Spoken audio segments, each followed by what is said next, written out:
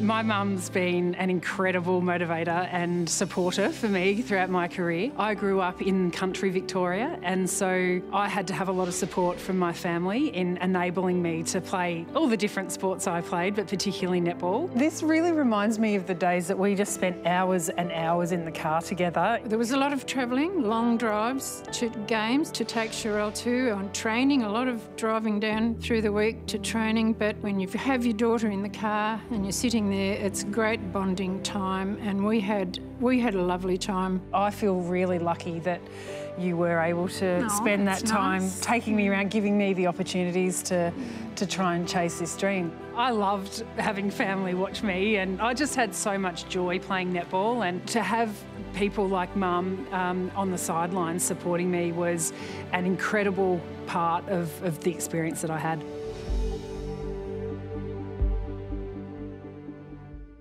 Check out these uniforms over here. It's amazing, isn't it? My support team was incredibly important to me when I started playing more professionally, and having that support on the sidelines when the pressure built, being able to zero in on that support team and actually be able to see them there on the sidelines supporting me was amazing.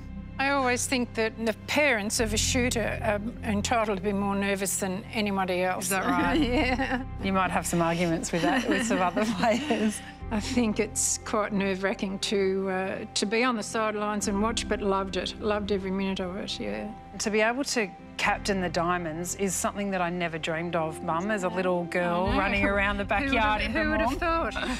These big games, to have people like you, Mum, I knew you were in my corner. Yes. My support team that I had behind me, to know I always had that there if I needed it, enabled me to just get out there and do it. When I became a mum, my focus absolutely changed. As a professional athlete, it can be a little bit selfish. You're really focused on how you can get the best out of yourself for your team and to do the best you can. And so that shifted immeasurably when I became a mum, and I wouldn't change it for the world. I'm wearing the Vixen's ears. You are wearing the Vixen's ears. I like Mum and Nan cheering me on because I feel happy and loved.